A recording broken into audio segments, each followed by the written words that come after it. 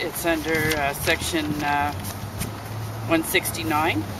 It replaces section 29(2), and now it puts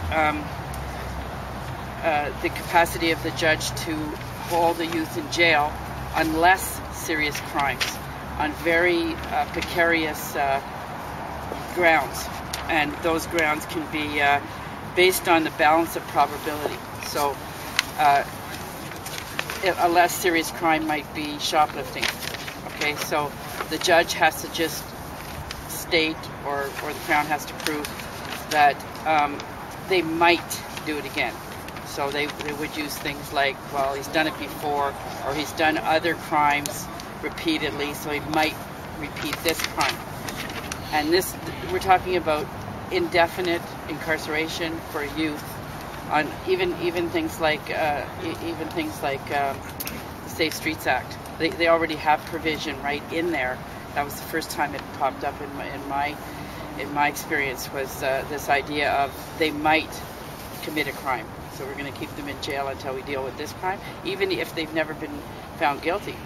They might do it again. They've done it, theoretically they've done it a number of times, and they haven't been convicted of it, but they might do it again, so we keep them in jail. And this is the same kind of thing. And this is a very slippery slope, because this is even looser than our traditional detention rules for adults, which required much better evidence, stronger evidence to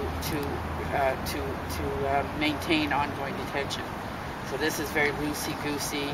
You know, well, I think they might do it again is sufficient to keep them, and God knows how long. And they don't, in youth, they don't seem to have the same processing rules as they do for adults. Like, you have to be, you know, in front of a judge in so long, and a bail in so long, and all that. That seems to be much looser, and it's supposed to be to give them more flexibility and whatever. But in fact, it leaves them open to be much more arbitrary and much more abuse of authority if they don't have those guidelines set.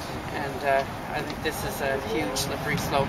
Also, I haven't looked at it, but the charges for sexual offenses and all of that.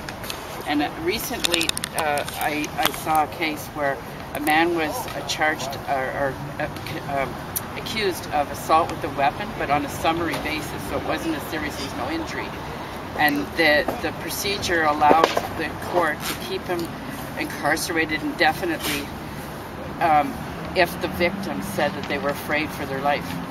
So even though there was no history of harm or attempted, you know, homicide or whatever, if they state that. And now apparently that's being used as a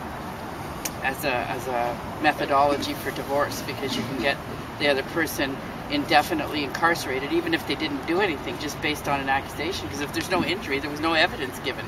It was just a statement given by somebody, and they put him in jail and kept him in jail for almost 4 months until he finally got out. So that's the kind of thing that, you know, it chips away at our constitutional rights to protection from arbitrary detention, and we really have to stand on guard wherever it occurs, whether it's the juvenile or whether it's in the other areas. We need to try, and there was abuses even the way it was, but we need to at least keep the measure of reasonableness and fairness that we had already put in our processes, and to try and maintain. So I would say that alone would make a constitutional challenge, just this section alone. Yeah, and I think Quebec is really going after that one, because they have the lowest incarcerated youth rate in Canada, and they tend to deal with the underlying issues a lot more, or attempt to anyway. So Quebec is really fighting on this one. I think, and this is just what I've heard, that Quebec actually, someone part of maybe the Bar Association or somewhere, said that they're not going to implement it, the youth part. Have you heard that? I heard that. I'm in the paper. I read Yeah, I can't remember exactly where, but okay. So basically, this workshop we're going to talk about the implications to different groups, and also just how in our society we have, in our country, we've had a trend for many years now of eliminating the social safety nets in terms of social and health services. and educational standards. And this has led to an increased neglect of our most vulnerable citizens. And also, the next thing I'll talk about, Bill C-10, it doesn't address the underlying issues. It'll place people in jail for a longer time, deepening their already inequitable status in Canada. So we're re-marginalizing the already marginalized. And I'm going to be talking about the social determinants of health. I'll get into, and also talking about a feminist perspective on this bill.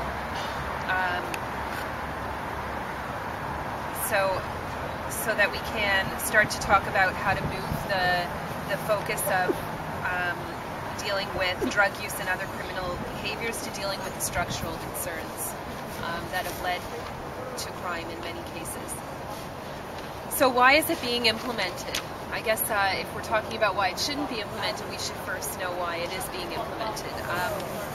The number one reason is that it's a deterrent. It's seen as being a deterrent for already sentenced individuals by making an example of them, and it will be a deterrent for others as well. So it'll deter people who are already in jail under those sentences from committing further crimes, and people who haven't committed crimes from doing it. But evidence and experience, both in Canada and in the US, has proven that mandatory minimum penalties do not protect society, rehabilitate individuals, or contribute to the well-being of society. The former U.S. drug czar has encouraged Canada not to make the same mistakes the U.S. made, and he cited the two mistakes were mandatory minimum penalties and insufficient attention to social programming that rehabilitate people.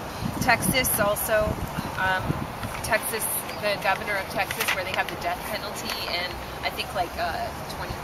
Someone said in the last workshop, 20% of their population is in prison. 1 out of 20. Okay, thank you. Is in prison, and their governor has said, "What is Canada doing? Like, they're making a huge mistake that we've already made, that has nearly bankrupted the state and not reduced crime rates." And it's important to say also that violent crime has continuously gone down in Canada. So we don't necessarily need to change whatever we're doing in terms of criminal justice. Maybe putting more supports in place, rehabilitative programs in place, actual